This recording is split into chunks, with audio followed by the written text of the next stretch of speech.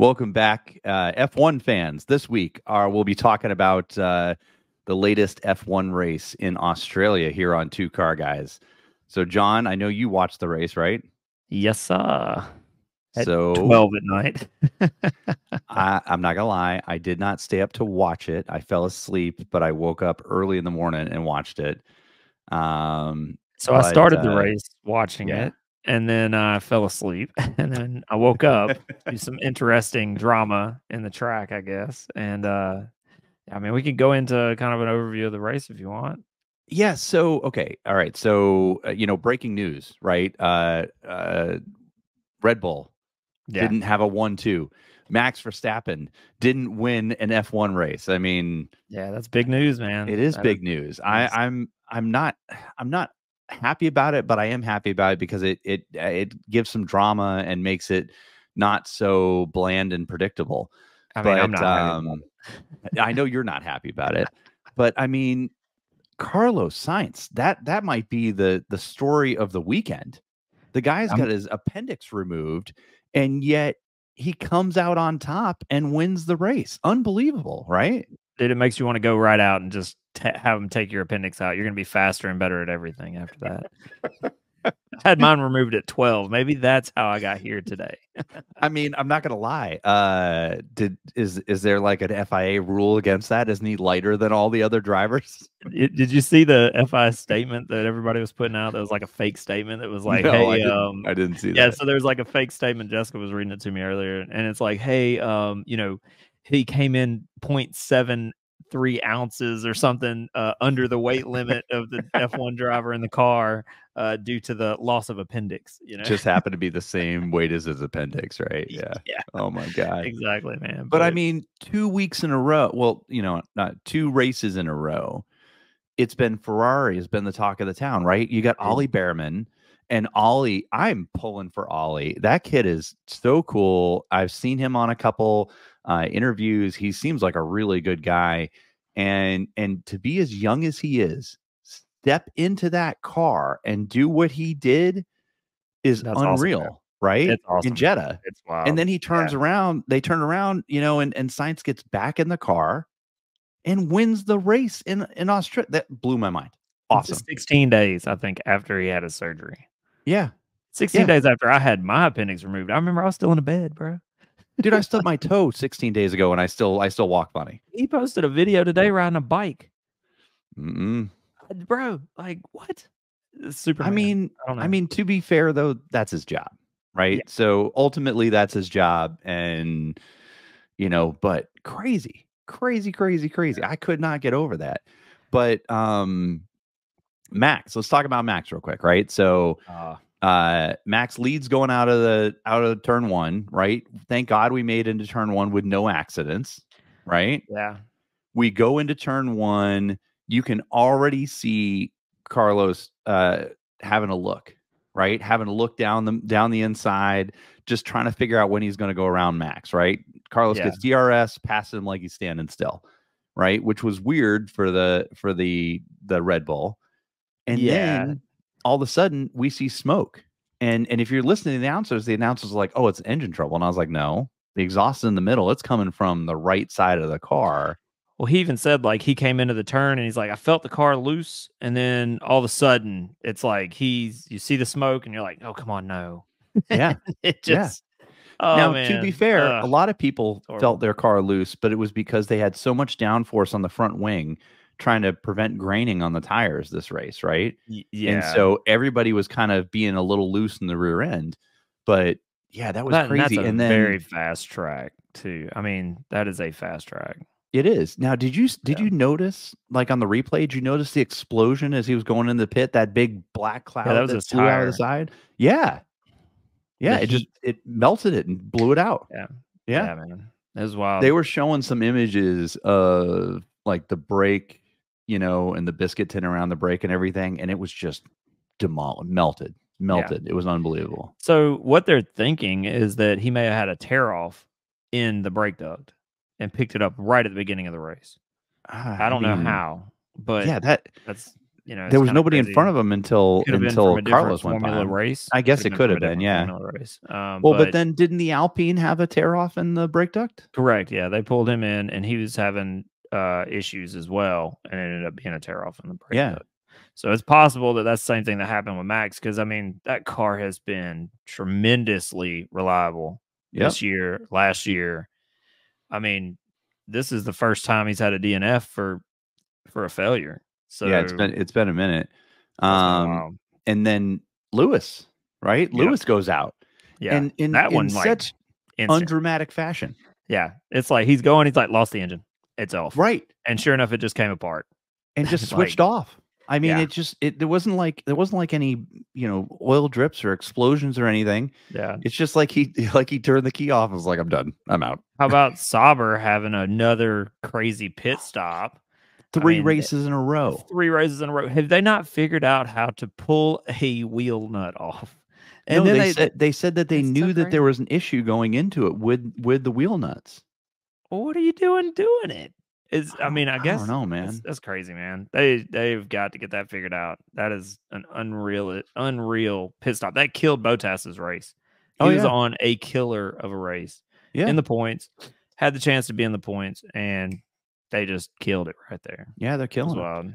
Now, there's 2 other things I want to talk about, but before we get there, can you even wrap your mind around the fact that the only person to beat Max last year was Carlos Sainz? Right? Yep. The only person to win other than Red Bull this year is Carlos Sainz. Yeah, man. The dude does not have a seat for next year. Blows my mind that's the case. It's going to change very, very soon. I mean, it will, but just what? Yeah. And I mean, crazy. the guy's at the top of his game right now, and he doesn't have a seat for next year. Dude, what if he wins the championship? Oh my God! Something happens, freak out. And that'd be awesome. The championship, like the one driver that started the season without a ride next year wins the championship. That'd be awesome, bro. That would be. I'd be pulling for him. I'd be pulling for him. Yeah, that'd be sick, man. Yeah. So 2 other things, right? So there was a record set on Sunday. Do you know what it is? I don't know. So the record that was set on Sunday, you're wearing the shirt. McLaren. Yes, Lando Norris now has the most podium finishes at 14 without a win. Yeah. Yeah, without a first place podium. So I'm sure it's a record. I guess that's why I didn't keep that one in my mind, you know. I'm sure it's a record that he does not want to have. And I think he'll win. I definitely think he'll win. I think he'll go you know, and maybe even some point this year that the McLarens look really good. Yeah. I mean, they're I mean, they're still a great lineup. They got to put it down on the race. They're doing well getting qualifying down, but they've got to get the race going. Did you hear the shock in his voice when they were like, "Did you pit Piastri?" Yeah. Yeah.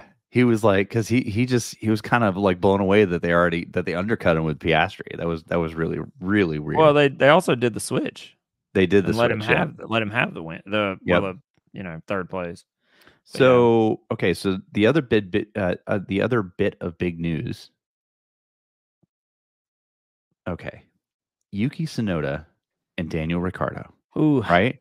The last race we saw Yuki be real childish and dive bomb him at the end of the race, right? Yeah. And here we are. Ricciardo's picking up the rear. He's in the back, and Yuki's up front. What's your take on that? Like, what do you feel about that? Well, there was this thing released today, and I saw it on, I think NBC Sports had released this. So that kind of, I mean, it sounds like a decent enough place for it to come from. But they're saying that Ricciardo has 2 races to figure out if he's going to be replaced by Liam Lawson if he doesn't get his crap together. I mean, and then they had a comparison of track times between Yuki Tsunoda and De Vries, and then Daniel Ricciardo, and so it's not looking good. I'll say this: they're in a good place. I mean, they have more drivers than they have seats available, and I like Liam Lawson. I think he's a really good. I think he's another good dude that would be a great addition to F1. Just his backstory, all the stuff, his attitude, everything. I think he's a really good driver. And everybody he loves was Danny Rick, man. That's the thing. Yeah, So here's the thing, right? And I heard somebody else say this, so I don't want to take credit for it, but maybe it's time, right? Maybe it's time you kind of take a step back and he does like his own. I mean, he's so popular. If he did his own, driving series or something like that, people would follow the crap out of it. Look, man, I don't want to see him like Gunther Steiner on TV for that aspect, man. I want to see him behind the wheel. I want to see him do well. So I got to be come on, honest with Danny you. Rick, get it together, buddy. I like Gunther. Comment I really below. do. Tell us what you think, about the whole Gunther show and Danny Rick. Like, we need to know if he should stay in F1. I think he should. Yeah, so that's a good point, John. Tell us who you think should be in F1 right now in the seat. Should it be Danny Rick? Should we give him, should they give him the rest of the year to figure it out because he's definitely having some issues with the car? Should it be Liam Lawson? I think they're too quick to make the switch. Red Bull's known for it. They're known to be like, hey, look, 2 races ago you just started looking pretty rough. Sorry. Thank you for your time. It happened with Gasly. Yep. Right. Albon. It happened with Alex Albon. Yep. Right. I mean, the list goes on, man. It's a strong list. I mean, it happened with Kvyat. It started with Kvyat. Yeah. So let's go way back, So, I mean, they're quick. They're quick. If you don't perform, it's a high pressure seat. If you don't perform, you're gone. Yep. Right. I mean, what was crazy though was when they got rid of Gasly and then he like finished ahead of them. Remember that? I think he won the race that season. Well, and I was like, man, that's rough. Yeah. Yeah. And then it was all questionable about Albon. It was good to see him get the seat, and then it just kind of like, ooh, it wasn't great for him. Him and Hamilton like to touch wheels a good bit. Like he'd be second to finishing second guaranteed, and Hamilton be like, nope. No. Man, it was funny to hear Christian Horner come on the radio and be like, he just doesn't like you. Yeah. Yeah. I mean, but yeah, but yeah, in my mind, I think Danny Rick should at least have the seat. We'll see what the next 2 races do. He has not been able to, really just put it together. I agree. Qualifying or the race. So, I was so excited for him to return last year, and then he hurt himself right out of the gate, and then Liam Lawson stepped in, and I enjoyed watching Liam Lawson, and now we got Danny Rick back. I think he's a phenomenal personality. I think he's a great driver. I don't know why he's having such struggle with the car. Yeah, well, we'll see if he can get it together on the next race. Yeah. So the last bit of business, right, we'll talk about is, and there's been heated debate today.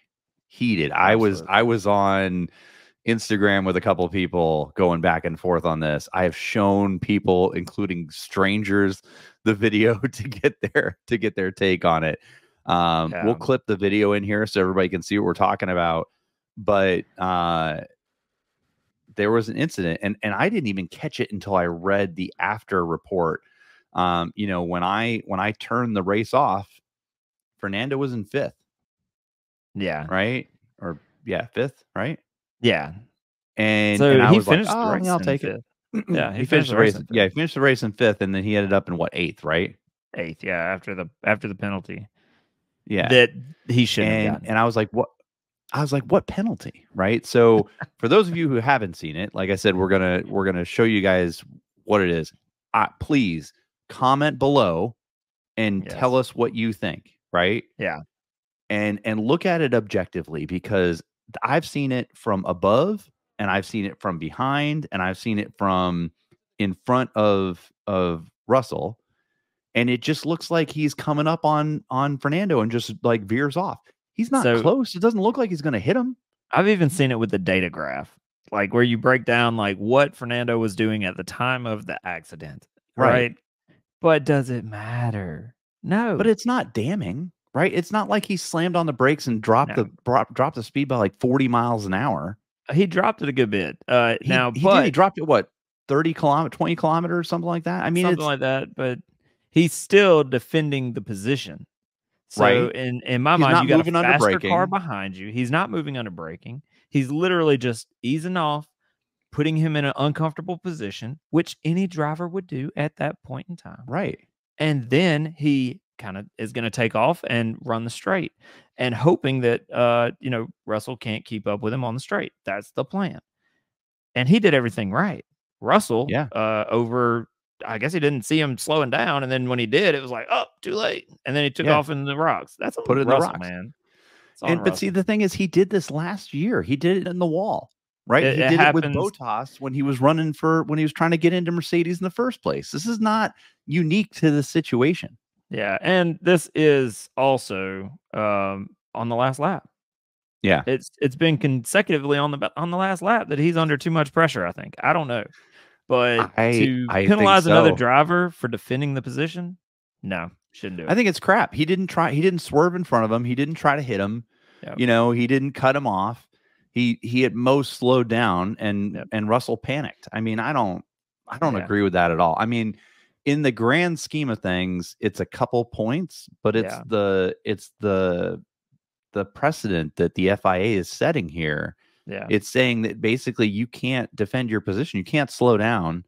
You can't slow down and try and race down the straight to hit the next turn, because the fact is Russell was, 0.5, 0.6 of a second away and even with DRS, he wasn't making up the distance. Yeah. And if you're going to go for a move on Fernando, wouldn't you be off to one side, not directly under his gearbox?